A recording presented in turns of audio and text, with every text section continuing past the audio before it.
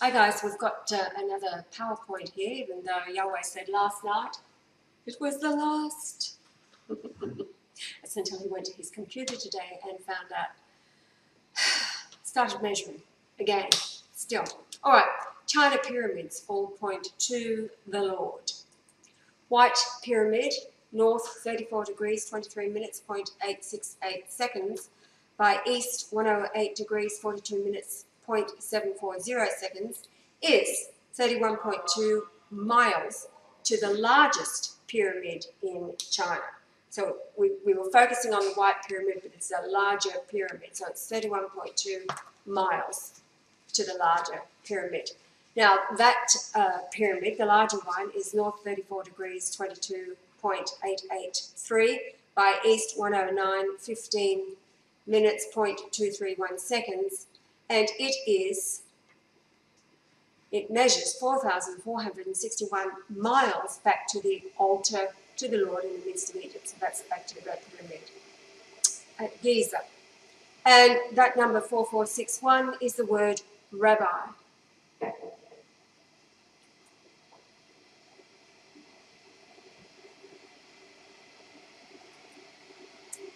The coordinates, of course, of the Great Pyramid are north 29 degrees 58.749 by east 31 degrees 08.059. Now, the 31.2 miles between the two pyramids in China, of course, is 312, and that is the English gematria for Brian, Leonard, Golightly, Marshall. Brian 44, Leonard 69, Marshall 115, and Golightly 115 and Marshall 84, all adding up to 312. And that, of course, is a reference to the Revelation 3:12, which says, Jesus speaking through the Archangel Michael, given to John on the Isle of Patmos, I'll have a new name. Here is the pyramid in question, the larger pyramid. Now, moving along to the diagonal, Yahweh says it's within a few feet of being accurate, considering that the entire structure is covered with soil and trees planted in a pathetic attempt by the Chinese government to cover the Chinese pyramids to avoid prying eyes of European traders in the early 1900s era. During the World War II era, American aircraft took photographs and the secret was out. Then the locals retold ancient stories that they were built by huge bearded blue-eyed white men. So these huge bearded blue-eyed white men are similar in description as told by the Aztec and Mayan people, recalling huge blue-eyed bearded white men who came from the east and built the pyramids of Mesoamerica. They were led by a Kukulkan, a tall white man with silver hair, long beard and blue eyes. Kukulkan had a human form, a man standing about 6 feet tall with long white hair, but most interestingly, he was a male Caucasian man with white skin. We find writing from the Mayans and sculptures of what is thought to be Kukulkan, and they depict a very European-looking figure, totally different from how the Mayans looked. Mayans were dark-skinned, Latin-looking people. They were normally not very tall and had brown eyes, no beard or silver hair. Kukulkan was a complete contrast. Having white or silver hair, white skin, blue eyes, but he was tall. Scientists and scholars alike have all wondered why this could have been the case. Why would a civilization have a divine figure, a god that looked nothing like themselves? Why would they look like people found in Western civilization? The Chinese likewise were normally not very tall and had brown eyes, no beard or silver hair. These pyramid builders were a complete contrast, and like Kukulkan, having white or silver hair, white skin, blue eyes, and also tall. So disturbed the Chinese government, they did not want the peasants to see Europeans as gods who built these ancient structures. No, they were angels that built the ancient structures. Now we must measure with Magellan satellite software, not using online Google Earth. All Google Earth measurements are out when measuring distances longer than a few kilometres, so don't bother. The Jews have everything covered, but not software 10 years old installed on Yah's many computers. And this is the only way he can now measure the Earth. They started altering Google Earth once they saw that he was using it. So let's look at the results. And if you remember, Joel did a couple of uploads, Google Earth Deception, where he himself measured before and after the alterations. So here it is, the White Pyramid. You've got a map length, ground length of 39.22 miles using Google Earth. And then it's measured again using the Magellan satellite software that Yah's been using since 1997, and it's 100% accurate. And there it is, it's 31.2 miles. So it's out by 8.02 miles at 39.22 miles using Google Earth. Here it is again, now this time measuring from the China largest pyramid over to the altar to the Lord in the midst of Egypt, over to Giza. And you can see using Google Earth the ground length is 4470.92 miles, and yet using the much more accurate Magellan software it's 4461.9. So there you have the 4461 and 4462 miles is Greek rabbi or Rabboni, meaning Lord. From John 20:16, Jesus saith unto her, Mary. She turned herself and saith unto him, Rabboni, which is to say, Master. This appearance to Mary is not Mary Magdalene, as all Bibles suggest. It was his mother, Mary, and the appearance was in the garden called Gethsemane. At first she did not recognize him, thinking it was the gardener. And now Yah's conception within his mother, Daphne Golightly, was on Gardener's Road, Rosebery. Jesus saith unto her, Mary. She turned herself and saith unto him, Rabboni, which is to say, Master.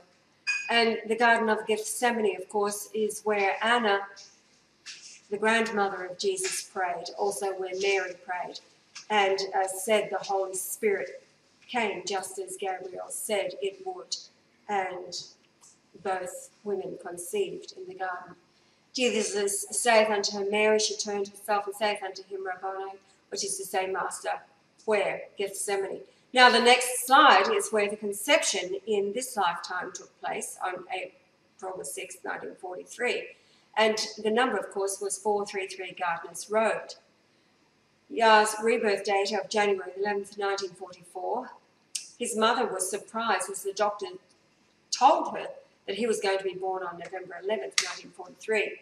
But as far as she knew, it was a gestation of 11 months because she calculated from her sexual intercourse with her husband, and that was in February of 1943. And this was a woman who remembered numbers. She counted everything. She was... It's worse than me. Yes. And this next slide is Google Earth looking at 433 Gardeners Road, Rosebery, Sydney. How fitting, it's a medical centre. Now, the school that Yah first attended was on Gardeners Road, Rosebery. Also, it was there that he became aware Mary was with him. She guided him to avoid vaccinations and warned him of plans of attacks by older boys.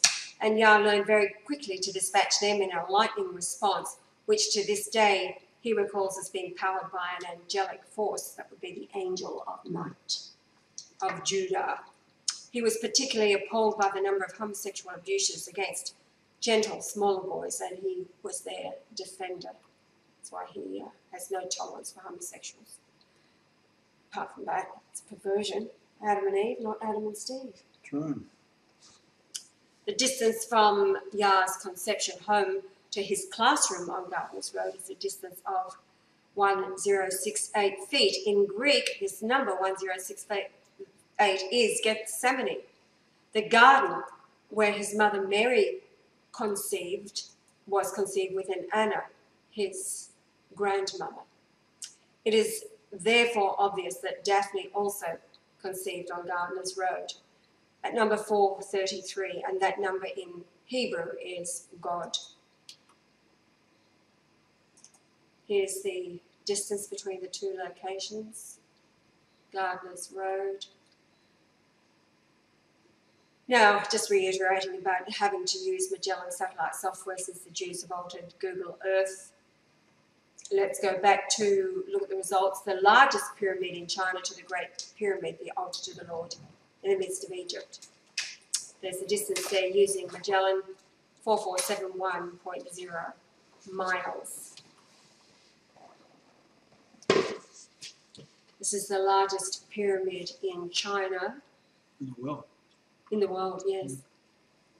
So measuring from the largest pyramid to where we are today in Toowoomba, Queensland, Australia, it measures 4,444.4 nautical miles. Using Google Earth, however, it measures 4,339.26 nautical miles, a distance of 105 difference, rounded, and 105 is eagle or angel. Now, from the North Pole to China's largest pyramid measures 3,843 miles, and in Hebrew that is whiteness of brick white. Kilometres, it's 6183, and that number means heaven. What we can do is measure the diagonal and gain some idea of what the height would be based on the same shape of the pyramid to the Lord in the midst of Egypt. As close as he could assume, the diagonal is approximately 1,600 metres, 1,600 to 1,605 feet, sorry, not metres. Based on that, the height computed with the pi face angle, so the face angle is 51 point. Of the Great Pyramid. Yeah, of the Great Pyramid. It would be just under 8,674 inches, which of course is the Hebrew Concordance word total in the KJV 1611 Bible. Now, a small leap of logic. We know it has to be 8674. It's all about God. And that is the Hebrew word total. So calculating the height based on 8674 pyramid inches, this then becomes 722.8333 pyramid feet. We calculate as follows: 8674 multiplied by 2 multiplied by pi divided by 12 equals feet equals 1135.4239, which is 1605.7319 pyramid feet, or a base perimeter of 4541.6956 pyramid feet. The second one there is the diagonal.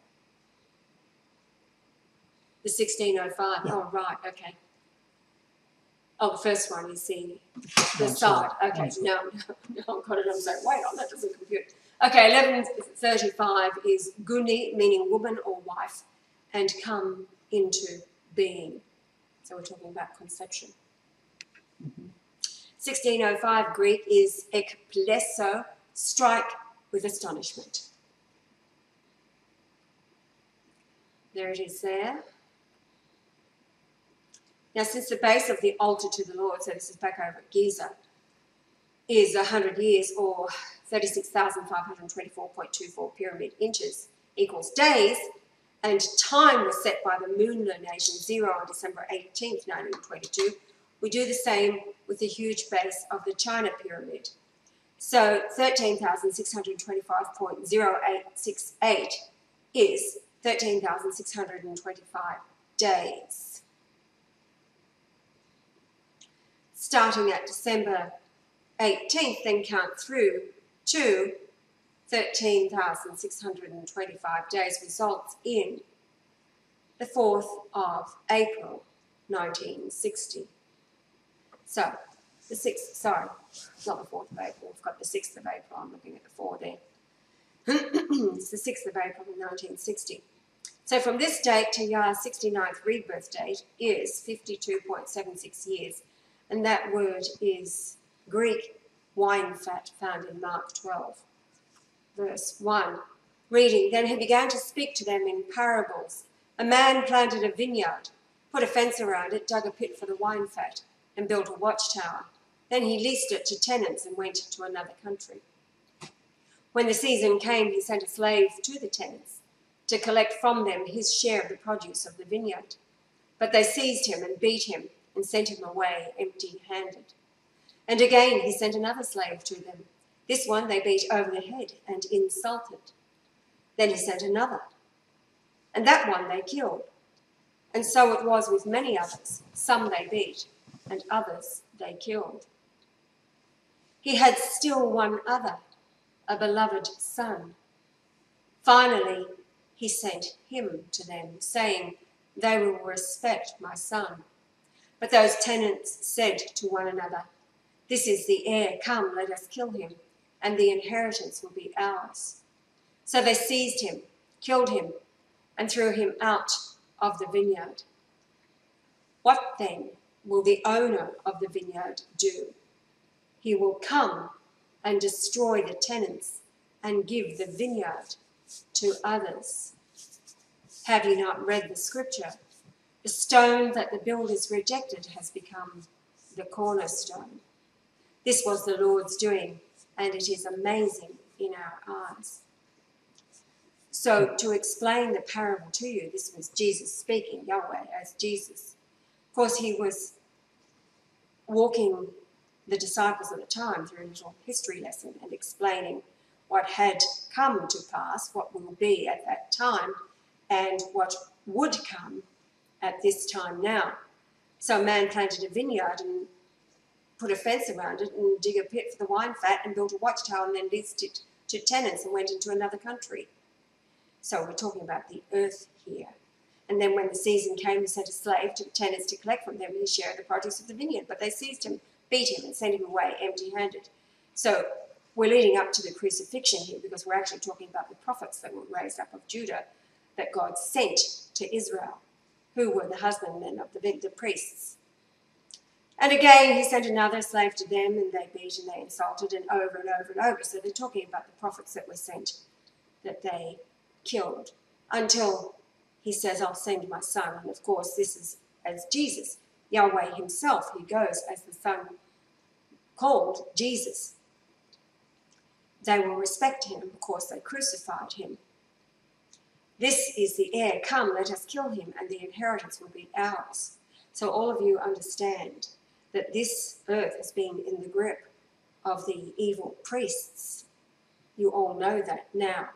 So they seized him, killed him, and threw him out of the vineyard. That was the crucifixion. So now, moving forward in time, this is Jesus speaking to his disciples. So what then will the owner of the vineyard do? He will come, hello, and destroy the tenants and give the vineyard to others. This is why the Jews who call themselves Jews, who are the evil priests, and have been killing not only the prophets but everybody else that gets in their way, to seize and keep the inheritance that they know belongs to God. He comes to destroy them. So it's not a happy. There is no forgiveness for them. And if you're offended by that, it's too late. Right, now moving away from the PowerPoint and over to Revelation 17:11, because this is where Benedict and Francis come in. This is what's occurring now. And the beast that was and is not, even he is the eighth, and is of the seven, and goeth into perdition. So, the beast, and we're talking about the system that was, which is the Catholic Church, and of course the Pope being the leader of the Catholic Church, as it was. Even he that was and is not. So that's the withdrawing of Benedict. He withdraws into retirement. Even he is the eighth and is of the seven. So he's the only one that is of the seven. Francis is not of the seven. Benedict is of the seven and is the only one that remains alive. It's not the spirit of John Paul II entering in to Francis, as the Christian world has speculated about. It's about a pope that remains alive. He goes into retirement, but he is the eighth. Well, he's the eighth because the Christ has made him the eighth. And he goeth into perdition. Perdition means destruction, loss. And that's exactly what Benedict felt like as he withdrew.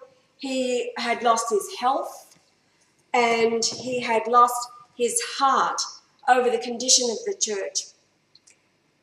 Benedict is an innocent lamb, and learning of the things that he did about the immorality that had been happening in the church, plus all of the affairs to do with the papers that were taken by the butler and what the Vatican was up to, all of those things. He'd fallen in his travels to Mexico the previous year, broken his wrist. He was arthritic, obviously kidney problems. That's why he was so very, very dark under the eyes. So he was suffering loss and destruction. Loss of what? And destruction of what? His health and his heart and his spirit. And so he withdraws. And for that, anybody who is experiencing those things, that is their perdition. So the Christ comes along, begins communicating from the 11th of March, and the first thing he does is cures him. How? By telling him what to do. As a matter of fact, what did you say to him? If I told you to dip into the River Jordan or the Tigris, yes. Would you do it? Would you?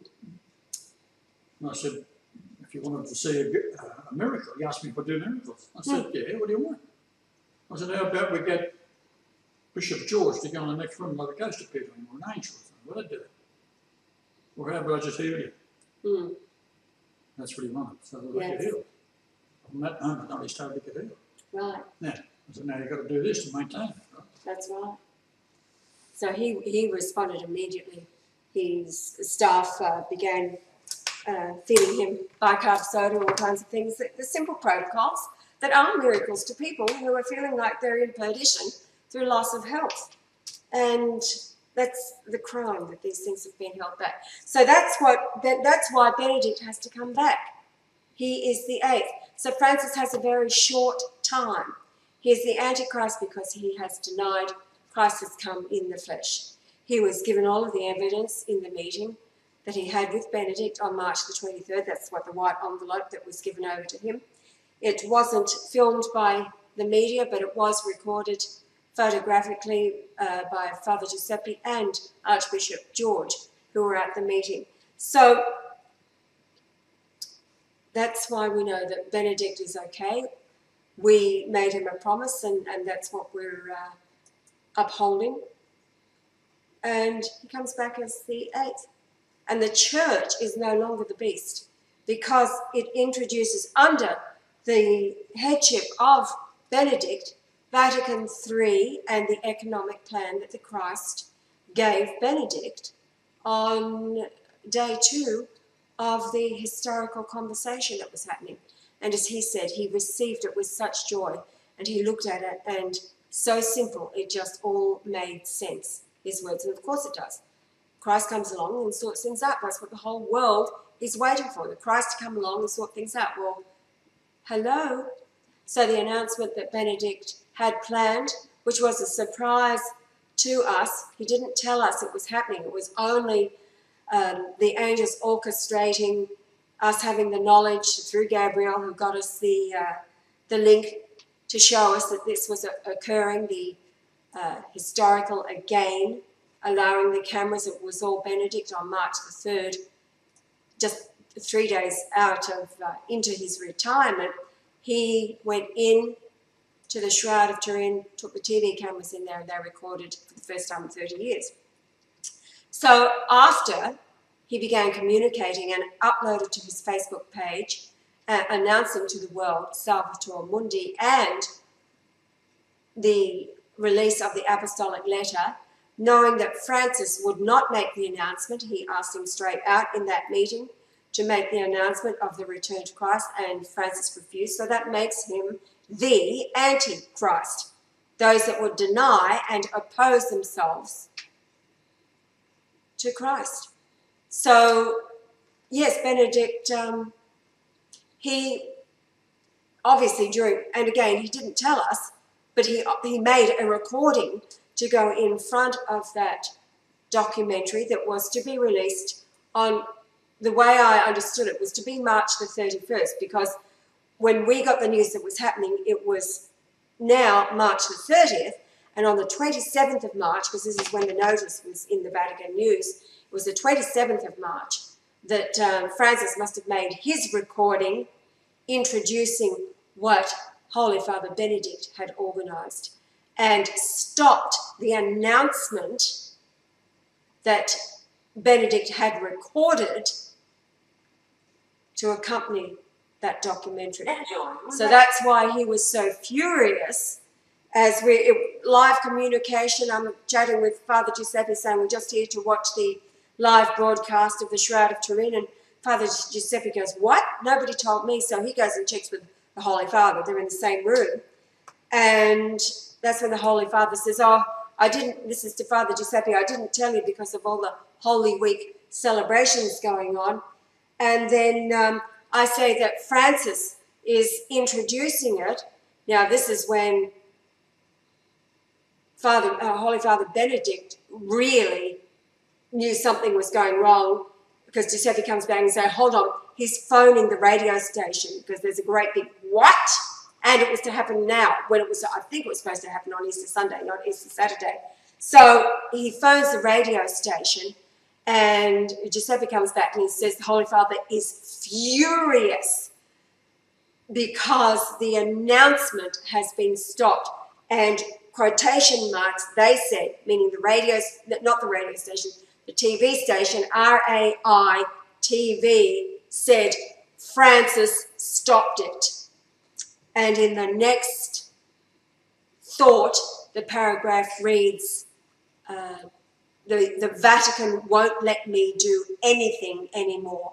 And that was the night that they realised now they've become prisoners. And Father Giuseppe organised that film, 3.5 minutes of film, the plea to the world, Benedict's predicament, introducing Salvator Mundi, and Francis stopping the announcement going out.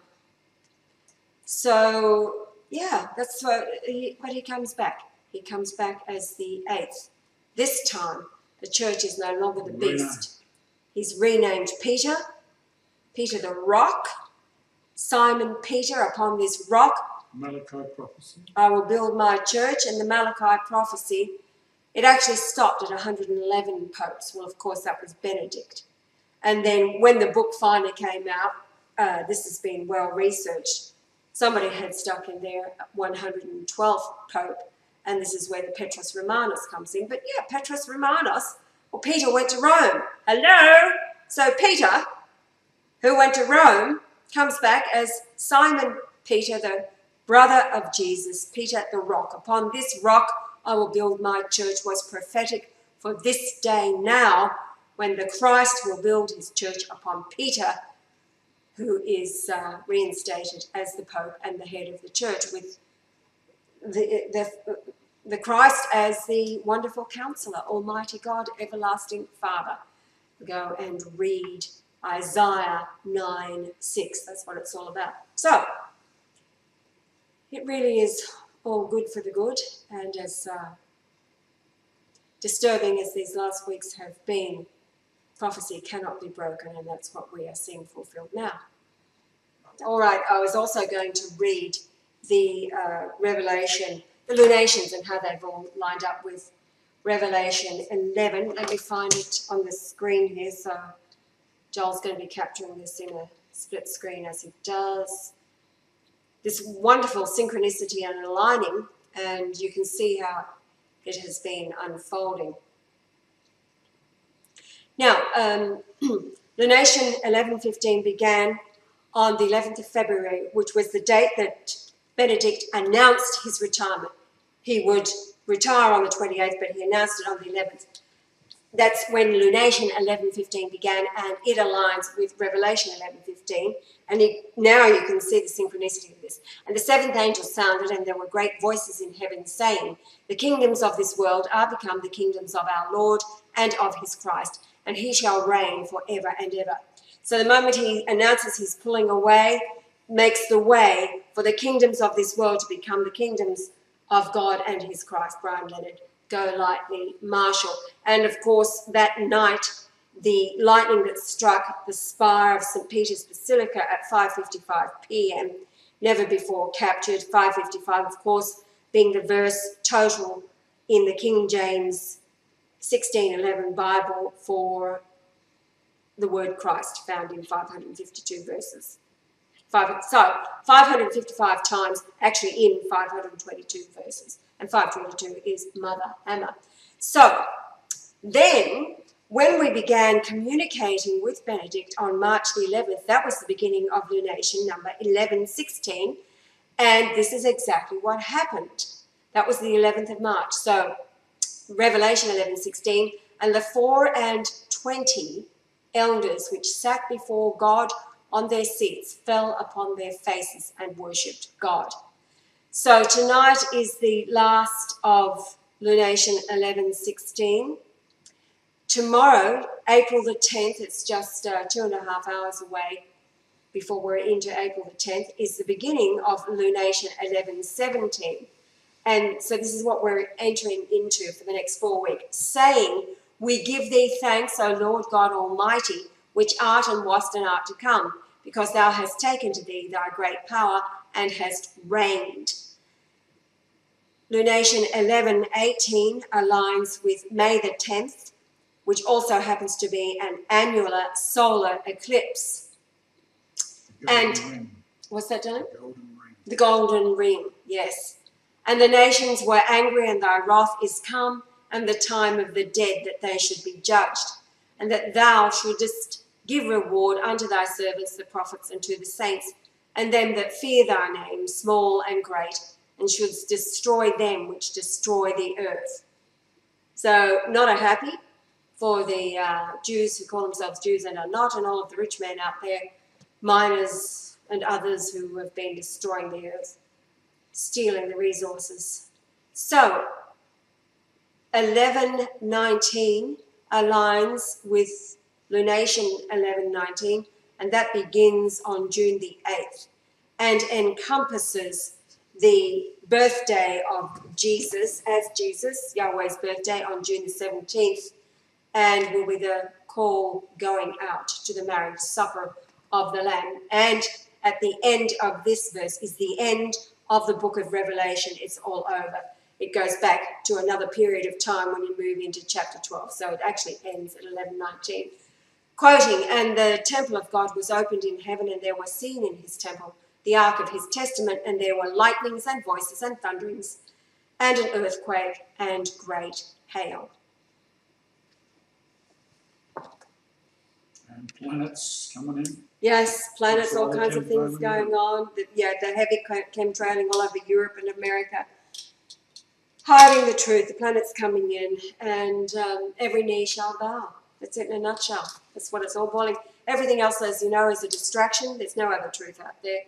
It's all a distraction. And, of course, you'll notice that things have ramped up, got worse, the distraction, that is, as we were communicating with Benedict, and he uploaded his apostolic letter on March the 25th. Major, that was a turning point in the rejection of Christ, of God. But really, it was all over. Game over the moment that he announced his retirement on 11th February. So, it's all the synchronicity, all this marvellous timing, and, every knee will bow.